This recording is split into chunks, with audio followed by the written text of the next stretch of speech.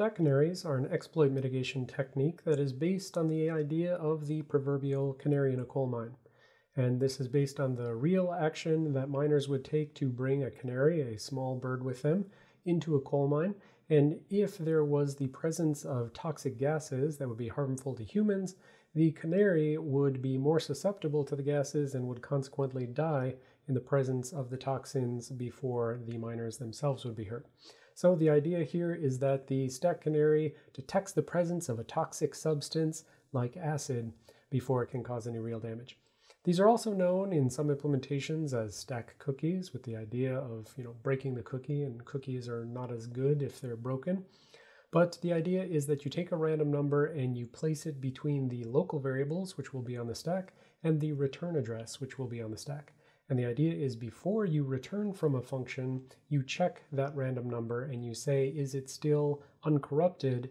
And if so, great, return. But if it is corrupted, then you should not use the return address because it could have been subject to a stack buffer overflow. So this is generally added by the compiler, although you can hack them into binaries via dynamic instrumentation and stuff like that. So there's a bunch of assumptions that come along with stack canaries.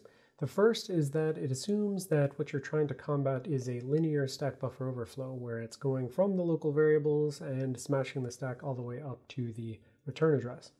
So if any of these assumptions are violated, then the defense will not actually work. That's again why it's called a mitigation, and it's not actually a fundamental prevention mechanism. Another assumption is that it's hard for an attacker to guess the 32 or 64-bit random number, and another is that it's not possible for the attacker to read the value and write back the correct one.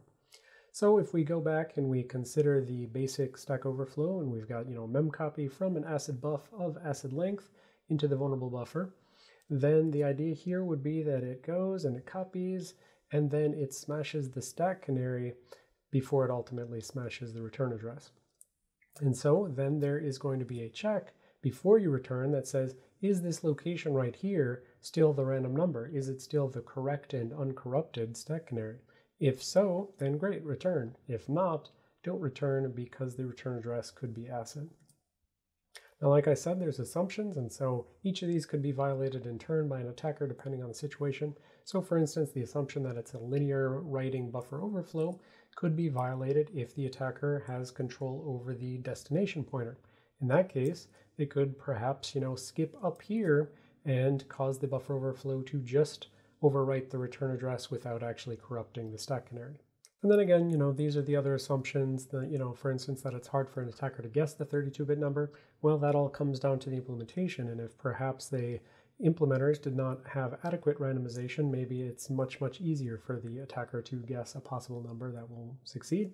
And then also the assumption it's not possible for the attacker to read the canary, because if they can read the canary, then they can write back the exact correct value while they're doing their linear buffer overflow. And so, violation of that assumption is down to vulnerability class called information disclosure, or info leaks, that will be talked about in a future class. At the end of the day, stack canaries are an extremely cheap exploit mitigation mechanism, which is important and should be enabled in all locations. You can see the website for more details about how to enable it in different compilers.